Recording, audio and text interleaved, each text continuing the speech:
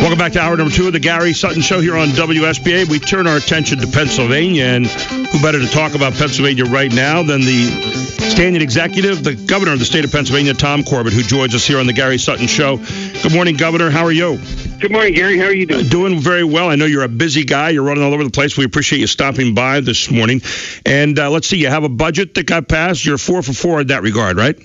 4 for 4, and what I really like to see is the improvement in our unemployment rate from 8.1% to 5.6%, over 185,000 new private sector jobs in Pennsylvania, and we continue to make Pennsylvania stronger. You look at, and I'm going to be very blunt about this, you look at the popularity polls out there. I'm sure you see the same things that we see all the time, and your polls have generally been low, depending upon what poll you look at. Why aren't people getting that? Why aren't they understanding those numbers out there that are getting better? Well, it's a matter of trying to communicate that, and it's a mystery to me of the fact that some people that haven't seen those numbers, because we keep reporting them to you in the press and the media, and you report them somewhat. But you have other people, the other side of the aisle, continuing to talk about saying that we cut education spending. We didn't cut education spending, and they know it. And people have seized on that, and that, I think, started the process. But as I always say, the poll's November 4th. It's not now, and we're already starting to see that improvement as people are starting to get the message. And I've been governing, and as you see the campaign going forward, you're going to see the positives. You're going to see the contrast with my opponent, who comes from your county down there. And what I look forward to doing in the next 4 years and keeping our taxes low and growing the economy of Pennsylvania. But more importantly, as you recall, Gary, we made some promises in 2010, and we've kept those promises. We have followed those, and it wasn't easy. Everybody knew it was going to be tough, and we forewarned everybody it was going to be tough. But many times you see people, well, that's what we want you to do to other people, not to us. Your lieutenant governor came out and said that the $1 billion education cut is a damned lie, quote unquote. I agree with that. Straightforward on it. Why is it a lie? Well, because the education cut of state money into education funding for K through 12 was reduced in the prior administration in the last 2 years of the Rendell administration, and it was replaced with one-time federal money called the stimulus money. Remember that shovel-ready money that was supposed to build roads and everything? Well, it was put into the operating budget of Pennsylvania for education, and that money was guaranteed to disappear when I took office in 2011, and it did. We did not have replacement money. The money that had been taken out, the state money had been taken out by Governor Rendell, was put into all kind of other programs for spending at the state. And we would have had to raise taxes. I think in the first year, the average family of four would have paid $913 additional taxes. The second year, it would have been over $1,200. The third year, over $1,200. And I made a promise that we weren't going to raise taxes. But in the meantime, as the economy has been coming back, we have increased our funding to the highest point in the history of Pennsylvania.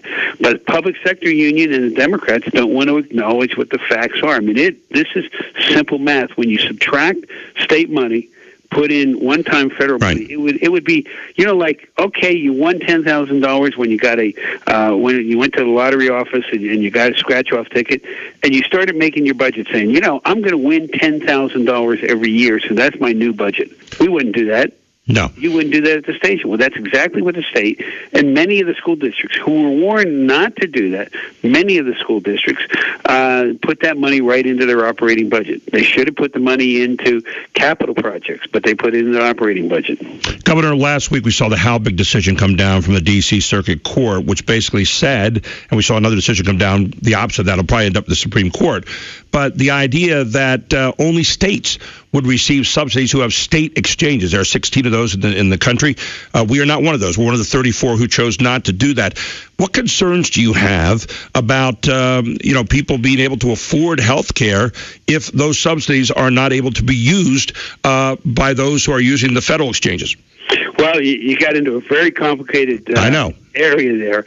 The reason we chose not to adopt our own state system is the federal government, the Obama administration, never gave us the guidelines, never gave us an idea. And as you see, many people who had created theirs, they failed because the Obama administration kept changing what the guidelines are. Our Department of Public Welfare and Department of Health are working closely with the Obama administration in this respect. As you know, people there's a push to expand Medicaid in this area, and what we want to do is make it much more on the private side, where we'll take the money, but the individuals who would be recipients of that would go out on the exchange that we have created for this area. And it's not a computer exchange. We have insurance providers who have said they will offer a package that can be used in this area, similar to the CHIP program for children. Mm-hmm. This would be more for this category of people in the expanded area of 150% of poverty, 100% to 150% of poverty, that they would be able to use this area, but they'd have to be invested. We have reformed if we get permission from the federal government, reformed our Medicaid program so that it is much more affordable to the state. We were the second richest in the country. We can't afford to continue to do that. We need to have one that meets the needs of Pennsylvanians. So as we do that, we are making ourselves in a much better position to provide a great deal more with the money that the federal government is sending us. And I also want to point out that part of the shortfall in the budget in the last fiscal year was the federal government telling us they were going to reduce Pennsylvania's Medicaid match from the federal government by about $350 million. So that has created a great deal of difficulty. So the federal government, as far as I'm concerned, has really been messing with a system that was somewhat working before to try to accommodate the Obamacare, and it really isn't working. As you said, it's a complex problem, yet at the same time, you also said if the federal government gives us permission, and for most people out here, it's a very simple problem. If you take more money out of my pocket than I could really afford, I'm in bad straits. So that becomes the simple end of it, but the complex problem to get to it. That's right. There was a question from one of our callers yesterday, and I wanted to share this with you. I'll give it to you exactly as he gave it to me. He said, what gave you the perception that it was okay to balance the budget by using quote-unquote rainy day funds? Now that you've done that and the bonding companies are planning to lower our rating, what happens if we have some sort of emergency that requires a lot of money being spent to fix the problem? We didn't use rainy day funds because we haven't had any rainy day funds since the Rendell administration. That's the short answer. Okay. And you look, though, at the lowering of our ratings right now, which is something that's happened from Moody's Investors Service downgraded the rating on $11.1 billion in state general obligation funds from A-A2 to A-A3. Your thoughts and your reaction to that? It's exactly what I predicted, Gary, and I think we may have had a conversation about this a number of months ago, that if we didn't start addressing the pension system, which I've been trying to address for 3 years, that the ratings companies like Moody's was going to downgrade us. The downside of that is, well, many downsides, but the number one downside is it costs the state, it costs school districts, it costs municipalities and counties more money to borrow money in what they have to return the borrowing level. It raises their rate of borrowing, and that more money comes from one group, the taxpayers of Pennsylvania.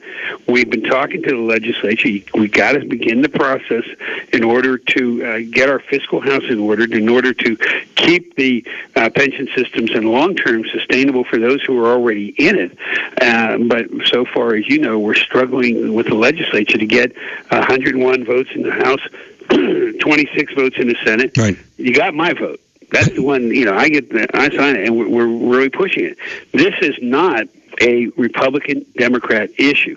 This is a property owner, a taxpayer issue here in Pennsylvania. They want this done. We need to get the Republicans and Democrats. And too many times the commentators, the media, doesn't push on the Democrats to come up with votes also, because it affects their constituents as well as anybody. Well, we say all the time. And frankly, again, talking about my opponent from your county, he has denied that there is a pension issue. We have film of him, and you probably have seen it in some commercials we're running.